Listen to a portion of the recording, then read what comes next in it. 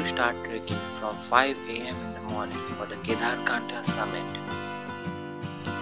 Out here in the Himalayas, the summit days in case of peaks and the pass days in case of the mountain pass are planned in the first half of the day, as the weather in the second half of the day is unpredictable.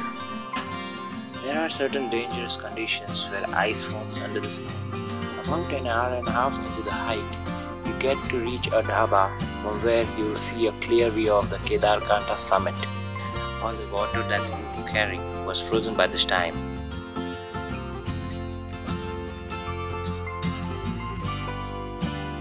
After 2 more gruesome hours, we finally reached the Kedarkantha's top.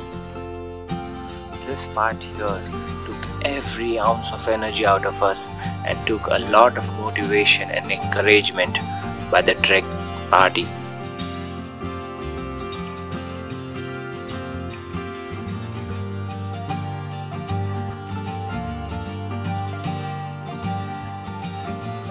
We got very emotional once we reached the summit. We basked in the glory of the sunlight and enjoyed a 360-degree view of the adjoining ranges.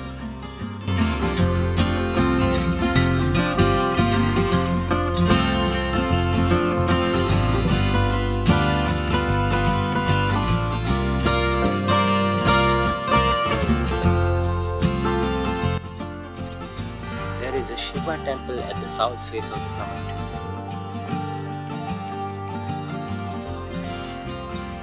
We started our descent at 12 in the noon, and it was going to take another 2 hours till we reach our pitch stop, the base camp, where we are gonna have a food en route to the Hargaon Thatch.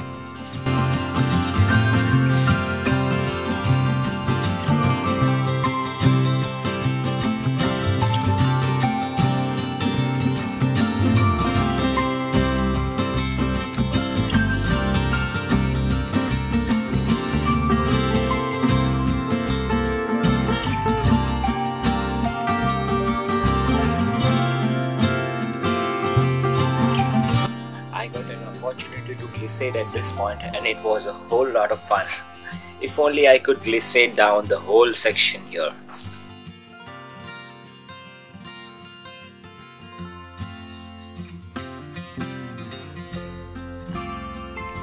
It was a long day for us. We had climbed up about 450 meters and on the same day we had to climb down about 1000 meters to reach the Hargaon campsite.